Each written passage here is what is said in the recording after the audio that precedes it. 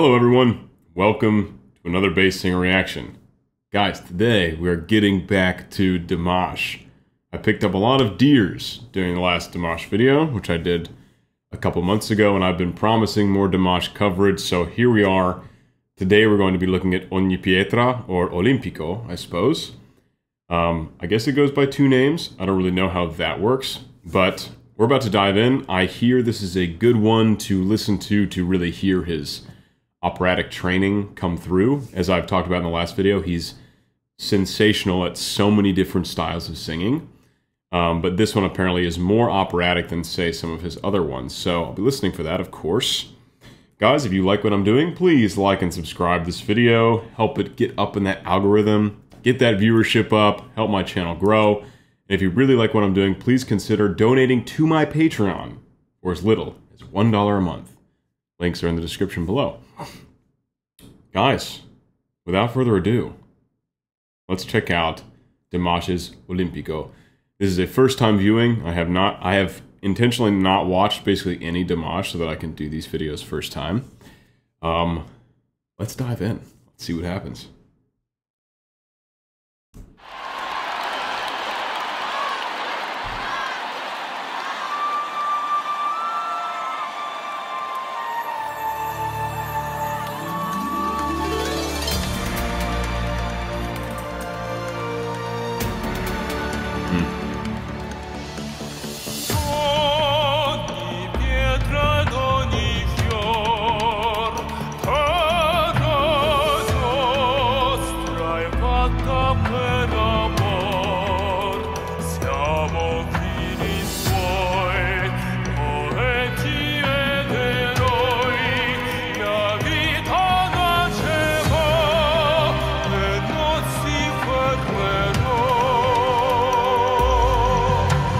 Excellent. So here we start. Yes, totally can confirm this is much more operatic. Now, there were moments in Stranger where he did kind of full-on operatic singing. This one's he's really staying inside that technique.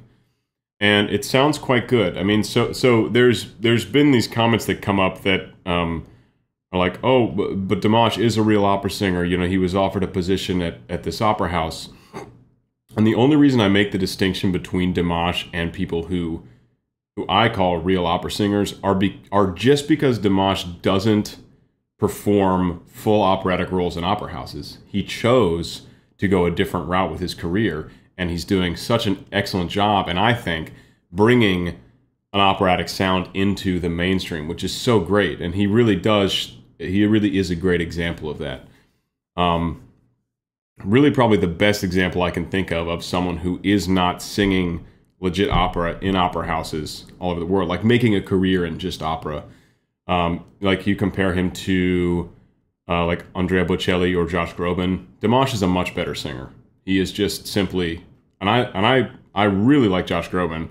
Andrea Bocelli I've kind of always been, you know, on the fence about, to be honest. But Dimash is a really skilled singer, so it is cool to hear him tap into these operatic skills he's using.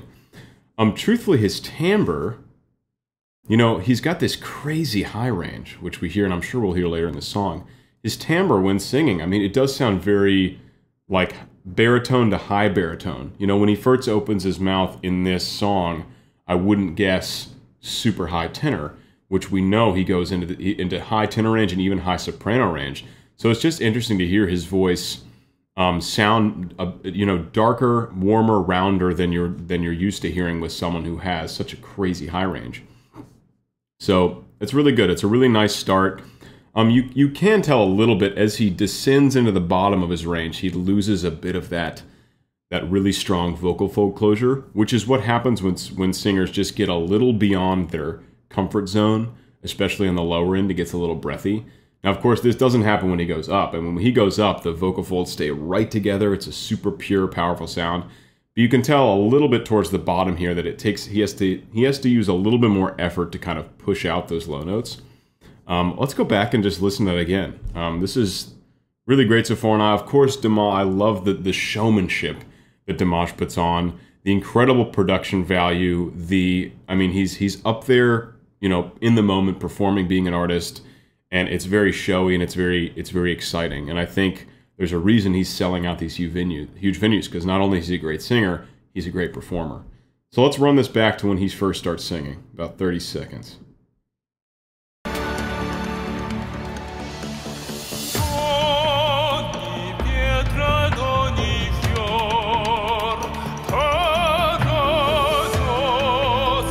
See that on that Avantata? It sounds darker than I would expect. To hear a high tenor voice. So it's really interesting. So now that makes me think about when does he start mixing as he goes up? Like, where does his full chest range truly end? Because it's lower than you would expect hearing how he starts here.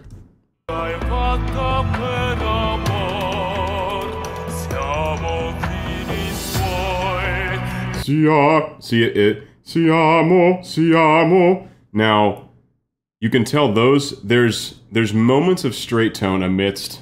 I'm getting into it, guys. I'm warning you. You told me to think about this operatically. I'm going to get in the weeds with it a little bit. So what you hear with Dimash is that there's often, for the shorter notes and the lower notes, they straight tone, and then when he has a little bit more time, that's when it starts spinning again. With full bel canto singing in opera, you want each note to have vibrato. You really want to keep vibrato going completely through every note and between the notes. So there's always this free-flowing sound coming out of your voice. Now the thing that's hard to judge is if Dimash can do that and doesn't, because the style isn't precisely opera. It's his own thing that he's created, really.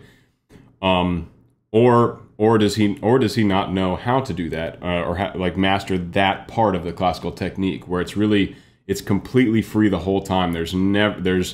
If you can avoid it, or unless it's a stylistic choice, there's basically never full straight tone.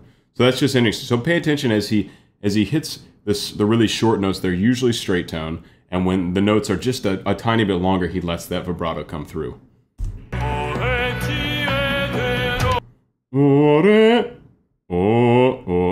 What's the word of the pitches there?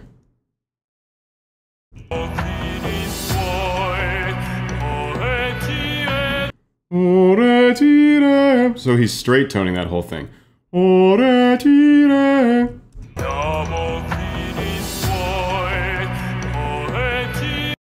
Whereas in full-on bel canto singing, there'd be vibrato going through that whole section, even on that passage, that phrase, even on the short notes.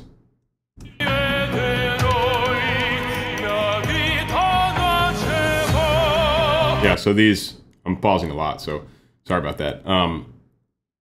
So you can tell there's this pattern that goes da da da da da, and that's all straight toned. Ba ba ba ba ba ba, and then he lets the note spin when that passage resolves, when that phrase resolves, and he does that this whole time for each one of those little movements.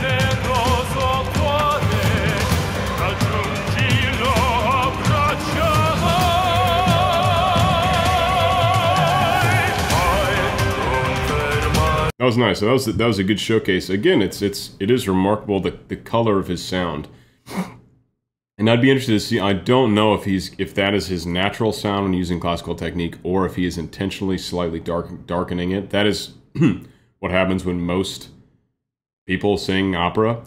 That's like a habit every opera singer has to remove, is over darkening the sound to make it sound warmer and bigger. Really, if you make a sound. If you over-darken a sound, it sounds bigger in your own head because you're blocking more sound energy. So to you, it sounds like this big, like powerful, bassy, woofy sound, even if you're a higher voice. But what it does is actually muffles the sound and it cuts off the higher harmonics. So if you're singing live in an opera house, you straight up won't be heard against an orchestra if you're blocking those high harmonics, because that's what cuts through the orchestra. That's what gets to the back of the opera house, not the low stuff. So I don't know. It's hard to tell if that is truly his natural sound or if he's over darkening a little bit. It still sounds fantastic. It's a very warm, pleasant color, timbre is the term, to his voice. And I like it, and I think it works, especially. And I'd be interested to see if he knows he can maybe get away with a darker sound while he's amplified, but if he were singing with no microphone, if he would brighten it up to make sure it has that cut. So, you know, I just need to sit down. I just need to sit down with Dimash and have a chat. I would love to just chat with him about classical technique and what he does in his thought process and his training and vocal exercises. That would be a dream come true. So maybe when the channel gets a lot bigger, we can chat about it.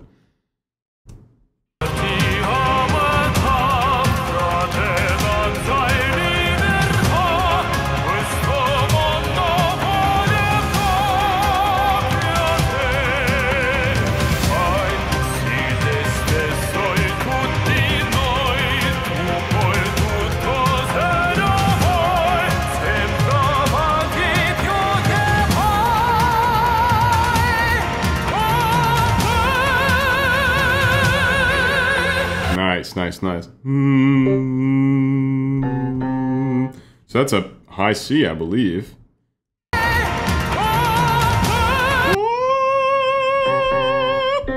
This one up here. C5.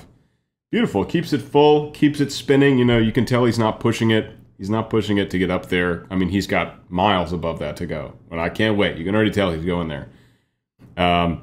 So really nice. Free-flowing high C. Now, I'd be interested to know, is he doing that full chest? Is he doing that in some kind of mix? It's hard to say when volume is not really a factor in this kind of performance, because, I mean, they're not tuning him or anything. Like, he sings very well in tune on his own. But what happens in this kind of performance is the sound goes into the amplifier, or into the microphone, gets processed, compressed, so that even when he is singing really quietly, it's still going to fill this huge venue he's singing in. You know, so that would be a huge difference, just to hear him do this live and hear the difference in volume. And also that hearing the difference in volume is another giveaway for what kind of technique someone's using. Mixed voice, singing high and mixed, singing a high C in mixed voice will not be as loud as if you're singing a high C fully connected to chest voice. I mean, that's a really big, powerful sound. I've heard really great tenors do it in person, and it is remarkable how much louder it gets just in the very top part of their voice if they stay fully connected. Again, someone give me an interview. I want to talk with this guy. It's fantastic. And also, I love how epic so much of his music is, from what I've heard. Like, this is just like, I'm just waiting for some of these tracks to find their way into like an epic film score, because it's like right in that wheelhouse. So I'd be surprised if that hasn't happened already, and I'd be very surprised if it doesn't ever happen, because it's like perfect for that.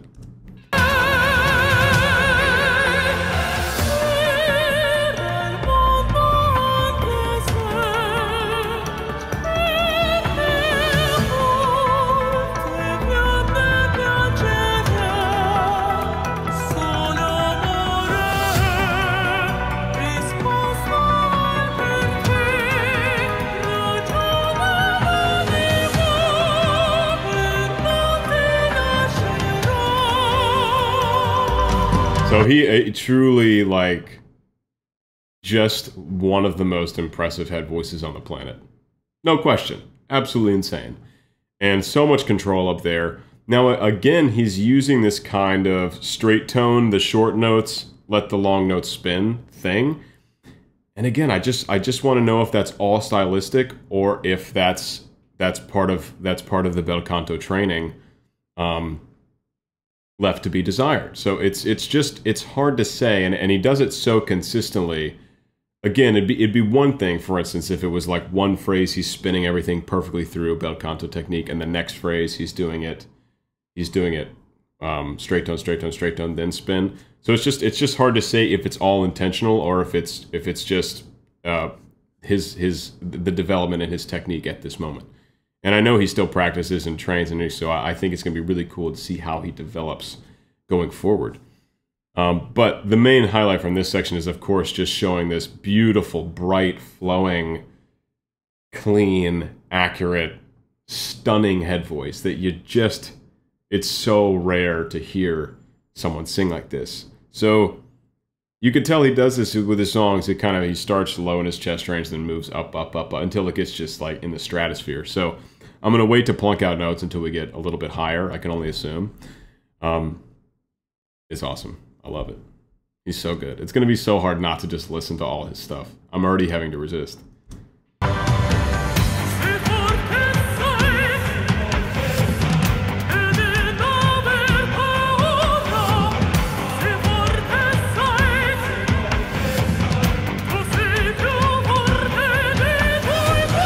So there, it sounds like he's actually a little bit more comfortable using full vibrato all the time in his head voice rather than his chest voice, which is interesting. So maybe he's even more, I mean, who's to say he's not, based on how good it sounds, more comfortable singing way up high than he is even in his normal chest range. Because there were definitely some of those passages there where he was introducing a little bit more vibrato on those short notes, as well as the sustained pitch at the end of each one of those phrases. So, worth noting and paying attention to. I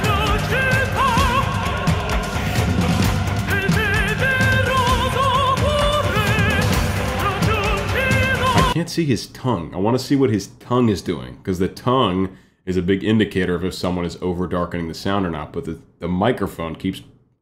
I want to see your tongue, Dimash. Let me see your tongue.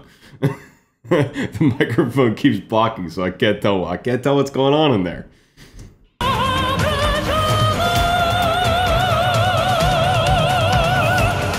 Can I see it? Ooh, I don't know if I can see it. It's too small.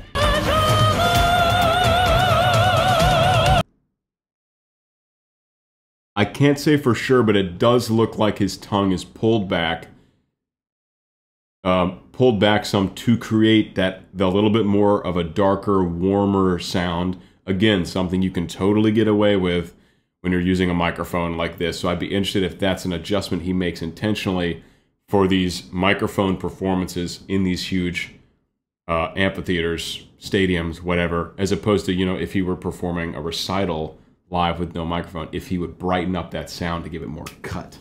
So I don't know, but it does look right here. If you look really closely, you won't be able to see on the little thumbnail, but if you go to the original video, I think this moment, 2 minutes and 49 seconds, you can see that his tongue is pulling back some, which is blocking some pharyngeal space, creating a little bit of an over-darkened color to the sound.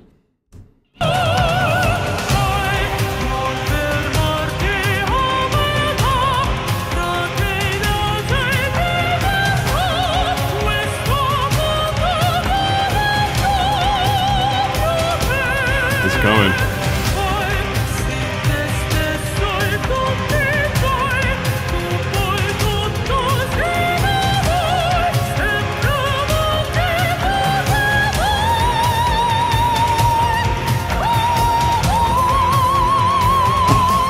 God, it's ridiculous. Soprano high C, fully wide open, fully free, full vibrato. I mean, it's like, that's like where, I mean, that's just outrageous. It's almost like he's most comfortable singing in high soprano range.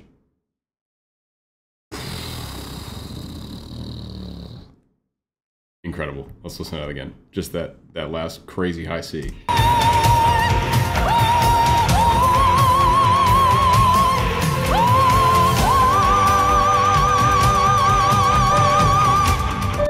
D6, D6.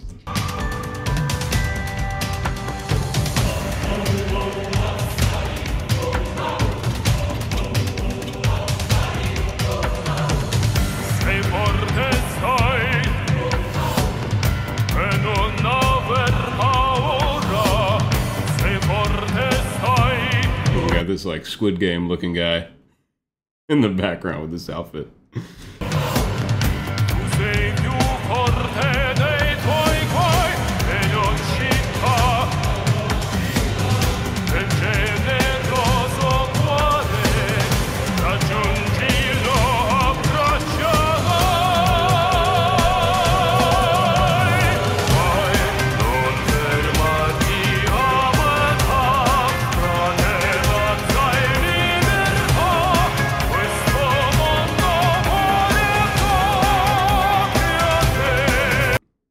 It's so good. It's such a good production. I love the dancers on stage who are wearing all black except for these lights.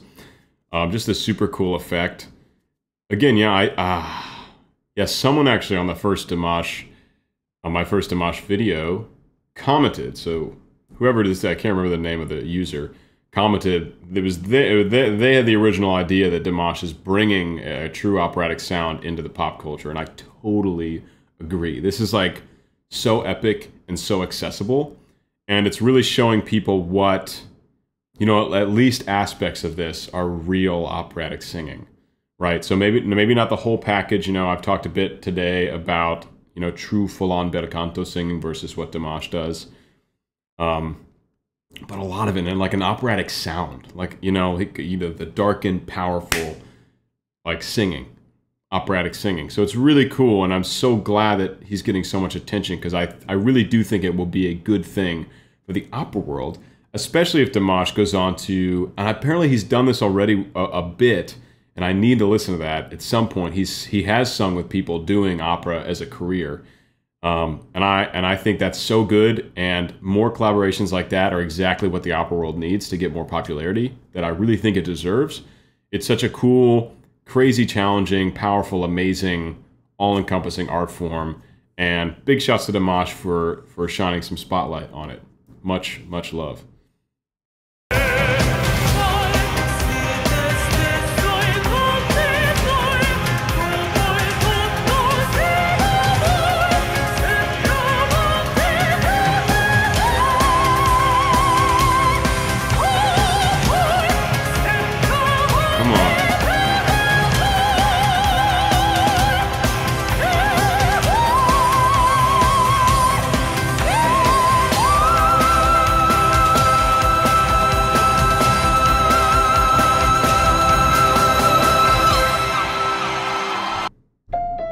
E6. E mother effing 6. Crazy. That's almost as high as the Queen of the Night aria goes, which is notoriously one of the highest soprano arias. Goes to it. Am I even right? Goes up to an F6. So he was just below that. At the end, it's really hard to hear when it gets up that high. It sounded like that E6 was pushing just beyond kind of his wheelhouse. So like the C6, the high C he floated earlier, super easy. The E6, and maybe this was just an isolated incident, it did lose, it was kind of wavering in and out of straight tone and vibrato, which kind of demonstrates just a little bit less control there than Dimash had, just a major third lower to that soprano high C. But either way, I mean, the fact that he can get a full sound and any vibrato at all up there, and it's not just a squeal, is more than remarkable. And I'm shocked and amazed. And this was so much fun, and I really enjoyed. I mean, gosh, if you guys are still here listening to this, bless you for listening to me talk shop about operatic technique. Well, that was just the tip of the iceberg. That was just scratching the surface. We can go way deeper into technique and physiology and stuff. So if you want to hear that, please comment below and give me even more freedom to go into voice science and other fun subjects like that. But in short, Olimpico, Ogni Pietra, Dimash, and Igor. I guess Igor composed it. Sensational, fun, epic, bringing that operatic sound to pop culture. I wish Dimash all the best, all the success in his career. And man, I would love to talk to him. I would love to talk to him about technique and this whole genre he's basically creating. It's fantastic. Guys, thank you. Please like and subscribe. Donate to my Patreon. More Dimash will be on the way. Much love. Bye-bye.